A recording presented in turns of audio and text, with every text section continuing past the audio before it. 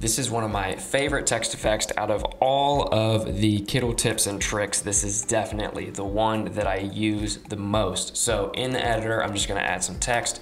I can hit T to do that. And I'm just gonna type in Kittl here. And this text is, you know, it's awesome. It's a good font and it has some different weights. I could change it to medium if I wanted to. But I want to kind of just round out those corners. I want it to make a little puffy, a little printed, a little bleedy. So what I'm gonna do to achieve this is I'm gonna go to the text shading effect.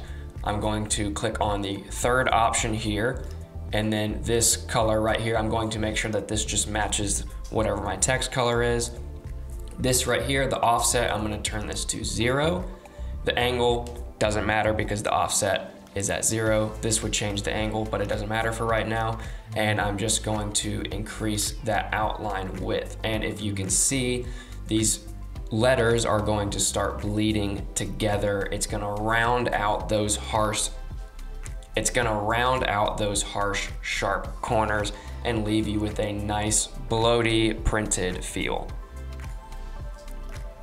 I love doing this with script fonts too, and it's really great because if you do it on one, you can just copy and paste your text box. And then if I wanted to go in here and find a nice script font, I could do that and just change my text in here. Nice script font. And then, you know, that's a little beefy, so I might back that off.